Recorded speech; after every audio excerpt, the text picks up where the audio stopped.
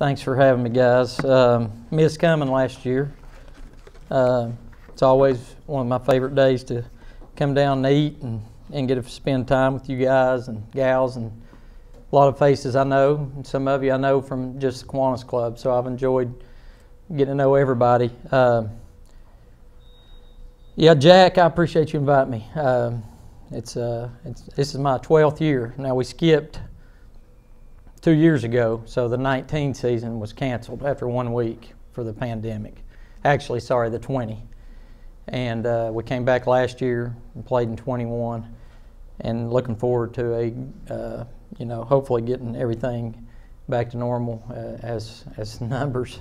Obviously, it kind of trends up a little bit this time of year, but I think we'll be okay. I always like to tell something funny. My dad's really good at stuff like this. Graham Clark's really good at stuff like this. It's just natural to them.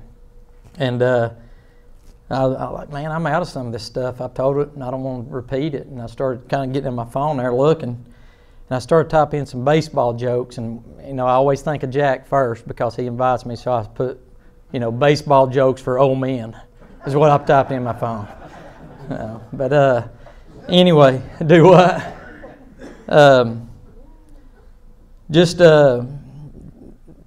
back to Dobyns Bennett baseball, I told Jack, I said, we want to continue the legacy. It's not just a program that started 15, 20, 30 years ago. In fact, this is our 100th year of Dobyns Bennett baseball. So we are the winningest program in the country.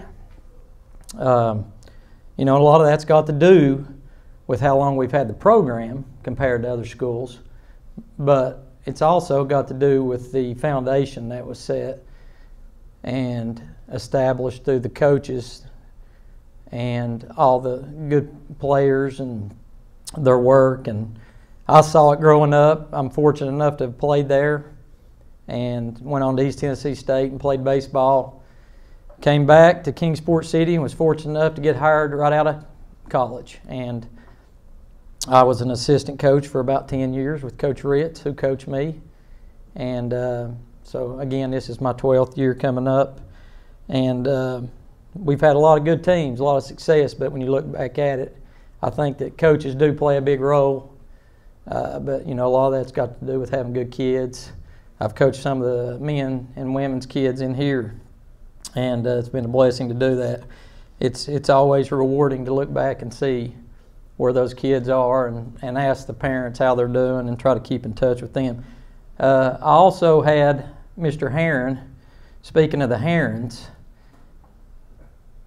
I was in the band at Robinson, and Charlie Heron would tell you right now that I wasn't very good.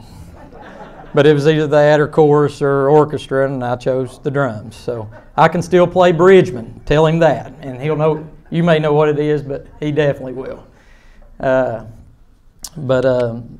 Just keep the, everybody needs to be in our prayers, but keep the school system. I mean, guys, there's people from central office up at Dobyns Bennett this week substituting, and just a lot of sickness going around. So, 100 years. We got a winning percentage of 72% along the way, 1,625 wins. Like I said, a lot of good coaches that started this thing, and I've got a good coaching staff right now. I let them go to work every day. Obviously, the buck stops with me when it comes down to what kids are supposed to be doing and winning and things like that. But when we get coaches involved, I want them to coach. You know what I mean? I want them to be a big part of it, and they are. I was telling Jack, and I can't remember who else I was telling. We got 2 coaches that are still with us that coached me 27 years ago. So Rodney Burton, a lot of you know who that is. He coached me. I graduated in 1994. I think this is his 34th or 5th year. David Earls, who teaches at Sevier, coached football there for many years, still coaches. He is retiring at the end of the year from teaching. He probably will coach a few more years. But that's pretty amazing, just how much they care. Coach Burton's retired. He's been retired from teaching for about 4 years. and but they still want to coach, and it means something to them to be a part of it. And then I'm just going to name them real quick. Rodney Burton's son is Bo Burton. He's my pitching coach. So he played at Dobyns Bennett. He was an all-state quarterback. Could have easily been in baseball, all-state. And he went on to East Tennessee State, had a great career there, and he's back here. He works with our pitchers. Nick Lowry, former Dobyns Bennett player, played at Milligan. Chris Cook, big name that some of you have heard of if you keep up with DB Sports. Dobyns Bennett quarterback, baseball player. He is the all-time hits leader at East Tennessee State and graduated about 3 years ago. Fortunate enough to get him on board, and they all do a phenomenal job. And then Jeb Lambert is our last one. The good thing I like, they're all Dobyns Bennett graduates. I think it's good for them to go out and venture out and play college ball, learn some new things, bring in some new type blood, things that we might need to, put in our program. And but they know the foundation. They know what it means to our kids to play for Dobyns Bennett, and I think that's important. Let's talk a little bit, just a minute, about the history again. So we have a preseason banquet. I've mentioned this before, but I like to reiterate it, especially with this being our 100th year. We usually have a banquet. Hopefully we can have that in March. But we have guys that come to this banquet from the 50s teams, the 60s, the 70s, 80s, 90s, and obviously the last 20 years with our current players. I would like to get a few more kids to come that played in the 90s and early 2000s. It's just a lot of them are working still and moved away and that type of thing. But it's amazing to me that we got guys from the 57 state championship team that come to that. We won the state championship in 52 and 57. Lynn Johnson comes every year. He was on the 57 state championship team. John, is there anybody else you can think of that might come to that from the 57 team? I know you're not that old, but you got a good memory. Yeah. But it's pretty neat to see. And a lot of the guys that played for Coach Whited, played at Dobyns Bennett, coached at Dobyns Bennett, went to East Tennessee State to be their coach, and ended up at University of Tennessee as their coach. And a lot of the guys that played for him at Dobyns Bennett, just story after story of Dobyns Bennett, what it meant to him. The foundation was laid, the rules that were set in place. I can tell you this, the haircut that some of my guys have would not have been allowed for Johnny Whited, I guarantee you. I like to tell some of them to cut theirs right now, but I haven't yet. 36 conference titles, 23 regional titles, 16 state appearances, 2 state titles. So kind of want to touch on that a little bit today with it being, like I said, 100th year. Looking at this year's team, last year we only had 1 senior. In all my years, 4 or 5 is the least amount I've ever had, but it just kind of fell that way. Some of the kids were probably a little better in other sports, wanted to work at them a little bit more and end up giving up baseball. But this year we have 9 seniors. And we got a good nucleus of juniors and some sophomores that will contribute as well. Got 1 kid that's going to Belmont. He's started since he was a freshman. His name's Jake Timms. He's shortstop. He's our #1 pitcher. Very good. 4.3 student, high ACT score. Probably could go play. Could go play somewhere else if he waited. But COVID has kind of, if you guys keep up with college sports, kind of backed up some things because they've given these people extra years, some of them more than 1, and then you got all the transfers now that can transfer anywhere they want. So he was being recruited by East Tennessee State, and I've even had some bigger schools call. He went to Belmont. He'd be on Tennessee Tech. Did an in-home visit one night on a Thursday night. He goes to Belmont that weekend. Texts me on the way home. Said, "Coach, I'm not committing yet, but I'm probably going to Belmont." Through all the baseball and academic money he got, Belmont's not a, it's a pretty expensive school, but they made it work, and he fell in love with that place when he went down there, and he didn't even want to visit other places. So, but another I'll just call out my seniors. You may recognize some of the names. Isaac Hill, Peyton Graham, Aiden Arnett, Braden Yates, Jake Timms, Xander Harris, Jack Browder, Sam Ritz, and Carson Simpson. Sam Ritz, his grandfather, was former coach at Dobyns Bennett. 26 years that that retired, and I took his place. So a lot of good faces, a lot of good leadership. You got to have leadership, guys, and I try to instill it. But a lot of it starts with good people like you all that have good kids that learn those things, those foundation things at home to be a leader. I know some people say leaders are born, and I agree in many ways, but there's ways to lead that each kid, I think, can contribute in those factors.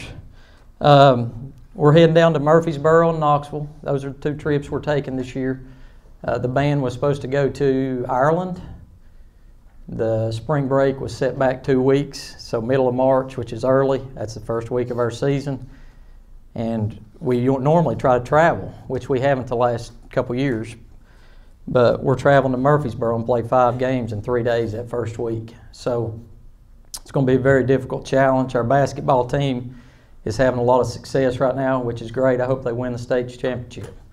We got 2 players in basketball, one other one that's a JV player. We may be without those guys going in there and playing 5 games. They're all pitchers. So we're going to have to navigate through that first week and play really good teams. And the last time we made the state tournament, we finished 3rd. We were this close. I didn't realize it. I knew, but I didn't realize it until I started thinking about it. 2017, we started 0-4. We went to Murfreesboro, first 4 games. Lost several close games. Come back and won a game or 2. Went to Charleston. Went down there and went 1-3. We were 4-7 because of the competition we were playing, trying to get ready for when we needed to be, at our best. And we came back and ended up 32-12 and was this close to playing for the state title. Got beat 5-3 by Brentwood. So those games just get us ready, you know what I mean? So, baseball's a game of adversity anyway. Hall of Famers bat 300. That means they get out 7 out of 10 times. You got to be able to handle those things, and it's not easy for kids. It wasn't for me. I got frustrated, but it's just part of the game.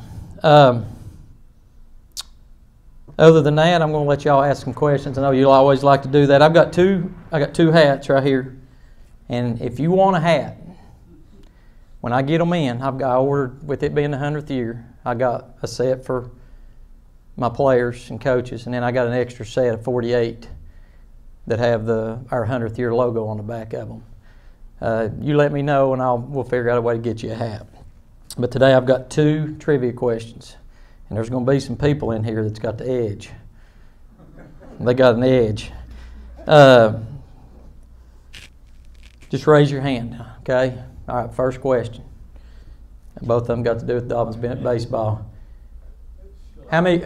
You got your hand up? How many wins are we going to have this year? All right, too long. You took too long. You stutter. No. All right, first coach, baseball coach in Dobyns Bennett history. Sprinkle. Who said it? Who's the other one that said it? All right, John, you win a hat, and I'll get you one. You already said we'd do it that way. Here's you a hat. Get it in a minute. By the way, there's been 10 coaches, okay? I'm not a huge social media person, but we really have an awesome Instagram page. If you can figure out that Bo Burton navigates it, puts a lot of stuff that it's not bragging at all, because that's one thing I don't like about it. But I do think it's important to people to see. He does the 12 days of Christmas the last 2 years. And he'll put from the 12th day down to the 25th things that have to do with each number. So this year, the 10th day of Christmas there's been 10 coaches in Dobyns Bennett baseball history. And if you scroll through, you can see a picture of every one of them. It's pretty cool. Next question. This one's a little more of a challenge, but you never know. You might get it. If not, I got one more I think somebody can get. Graduated, I want to say 88. Went on to having a career at Georgia Tech. and was drafted by the Pittsburgh Pirates. He has 4 doubles in one game, which is all-time record. Anybody got an idea? Yep. You got it. That's pretty good. Nice job. Kenny Bonifay. So good job on those. Drop there. Let me get this fixed again.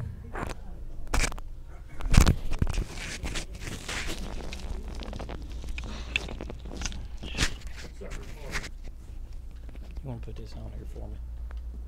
I don't want to mess it up.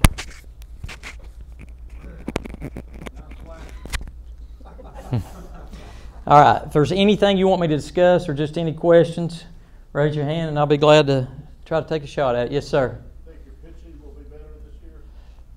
Last year I thought we had 2 guys established. One of them was a senior. He's at Cleveland State now pitching, Gage Hensley. He played football and baseball. The kid that I mentioned, Jake Timms, shortstop, he's back. So he's been pitching. His freshman year, we played Tennessee High in the last game of the season for the conference title. We win, we're the number 1 seed. We lose, we drop all the way to 3.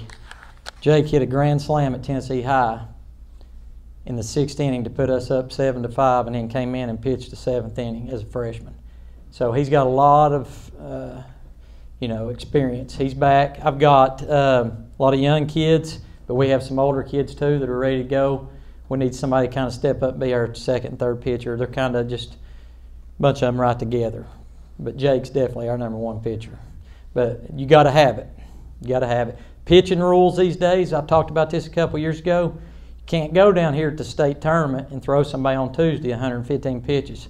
They're done if you do that. Now, that may be the chance you take to win that first game. But we have rules now. If you go over 100 pitches, you have to sit 3 days. If you go over 119, you're done because the tournament's 4 days and you have to sit 4 days. So you got to manage that pitching a little bit more. I was just going to comment on the Bonifay situation. That his dad, Ken, a lot of us know him, but his uncle Cam was general manager for the Pittsburgh Pirates for a few years. Okay. So that's just pretty good that his uncle was quite a baseball player. Okay, good deal. Yep, so there's some history there with the Bonifays. That's why I thought somebody in here might get that. What teams are showing up down in Murfreesboro? Well, there's a team from Johnson City that did last year, but now we were the last team to beat them last year. They reeled off 14 straight wins after we beat them here in the stadium 2 weeks before the season was over. And a lot of the same teams. You'll get a few different ones, but Knox Farragut is always there. The Germantown Houstons out of the Memphis area, the Colliervilles, the Bartletts, and then you go to Murfreesboro, there's usually one of those teams, say a Blackman or Riverdale.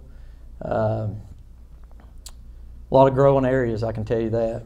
You know, you think of South Nashville, that area with Ravenwood and Brentwood and all those places. I mean, it's some of the biggest growing areas probably in the country. But yes, those are the type of teams you see. Yes. Coach, when I was growing up, lots of kids played baseball, but it doesn't seem like that many play now. How do they get up to high school level? How do they get a start and proceed? I saw that. Somebody else said that the other day. I have not seen that. I mean, my son's 7. I got my wife and 2 kids. I got a 7 and 6-year-old, and they're getting into different things and trying to have fun with it. I can tell you this. I'm glad that the dugout. If y'all have never seen the dugout, you need to go by and see it. It's across diagonally from TNT. It's open at 3 o'clock every day. But Courtney Carter owns that place right now. We were down there yesterday. She lets us use it. Her son plays for me. He's a sophomore.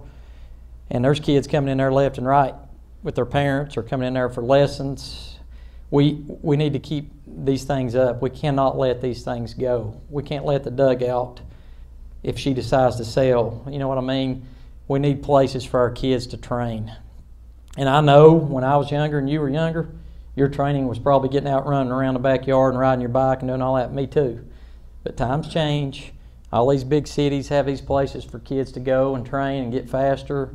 You know, I've got a lot of good baseball players, but some of them could have used some speed work, which we do as much as we can, but when you're in high school, it's a little different in college. I mean, they go to school for 6.5 hours, 7 hours.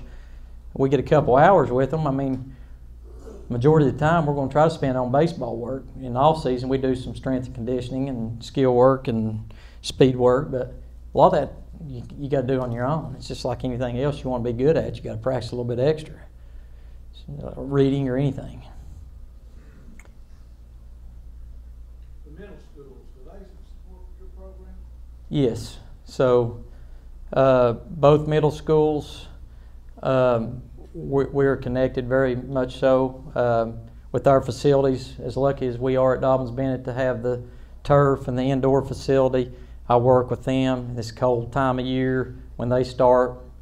I work with them left and right on getting into our facilities, and we are limited on what we can do with them as Dobyns Bennett coaches. We can't just bring them up and work with them anytime we want to. It's unbelievable, crazy, but some of it's considered recruiting, even though they're in their own system. So, but I think all the coaches connect with their middle school programs and do the best we can there. Christ Church, a lot of athletes seem to be going from, not a lot, but some of the better ones seem to be going from here to there. What's the deal over there? So Christ School in Asheville, we've had 2 or 3. You get an extra year. So, for example, John Fulkerson, he played at Dobyns Bennett 3 years. He goes to Christ School and gets 2 more years. Well, he's the type of kid that needs to fill out, try to grow, get stronger. That extra year, if you think you're like a big-time player that can go play basketball at the University of Tennessee, is probably beneficial, even though I'd like to see those guys graduate from Dobyns Bennett High School and then move over maybe to a prep school for a year where you can do that before you go. But, you know, that's part of it. But that's one of the the good things that when you go over there, you get that extra year to develop. That's a big deal. Going back to numbers, Pat, I don't know really if I answered your question, but I mean, I think that, we're offering things we need in the city. I think, we have, we're working on some things with tribe programs in all our sports. We've had baseball for 7 or 8 years, and now all the other sports are coming together, meeting with people in the city that's going to try to help us with facility usage and things like that, because if we can't get out on the fields and practice, we don't have anywhere to go. It's kind of hard. And indoor facilities are great, but we don't play in no indoor facility that's 80 by 80 when it comes March. Getting out on the fields and doing all the things we need to do, it has to take place. So. Are you or the middle schools going to use the north campus? So Sevier, obviously, there was some hiccups getting over there for football and basketball, but baseball is planning on using it this spring, and then hopefully next year they'll have all the things that's legally needs to be caught up so that they can play over there. That's going to be a really nice campus. It's kind of, they've let it go a little bit, but it was built in probably 80. But for middle school, we put, if we take care of that place, that could be really huge for facilities. Ryan, Yes, sir. who are some of the teams that will be battling for 2nd through 9th place since y'all will win the conference? Well, one thing I didn't mention is the state of Tennessee went to 4 divisions in basketball and baseball and softball this year. Usually it's 3. So there were 6 in football and 3 in those other sports. AAA was as high as you go. Now there's 4. So our conference is slimmed down to 5 teams. So we used to have 9, then we went to 7, now we're down to 5. This is a 2-year deal. We'll see how it goes, and then they'll reevaluate it and see if they're going to stick with it. But us, Science Hill, Westridge, the new school, and Boone and Crockett are our conference. And I'll be honest with you, a parent sent me a message today. Westridge's new baseball coach, who I'm good friends with, that's his dad, Dave Hoover, was a head coach at Dobyns Bennett at one time. His grandson, Dave Hoover's grandson, just committed to East Tennessee State. That's a brand new school. All the other teams have at least one pitcher going to probably play Division I baseball. It's tough. It's gotten tougher. I get people, we've not had 32 wins in those last 2 years, seasons we played. What happened to y'all? What happened? Y'all going to be better next year? Well, the one year I told you, in 2019, that Jake Timms was a freshman, we won the conference. We won 2 games in the district, but we just lost 2 games by 1 run against really good teams that are, it's just, you know, we just got to keep fighting. But everybody else is striving to get better too. So it's going to be a tough conference. I like what we got. I like our team. How would you compare your roster to Science Hill's roster this year? So Science Hill obviously had a good year last year. Got a lot of kids back that are good players. They lost some key players. I think we're very even. If we can get established on the mound like you asked earlier, if we can get that 2, 3, and 4 pitcher where we want them, I think that we're, you know, pretty even, really, to be honest with you.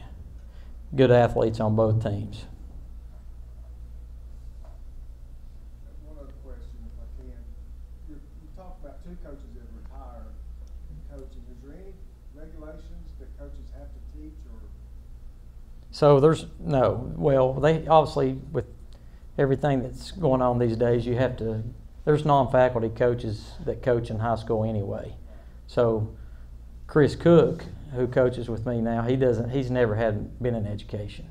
Y'all may remember Tom Hatley that owned the inspection company. He bought Tom's inspection company. So that's what he does. He owns the company.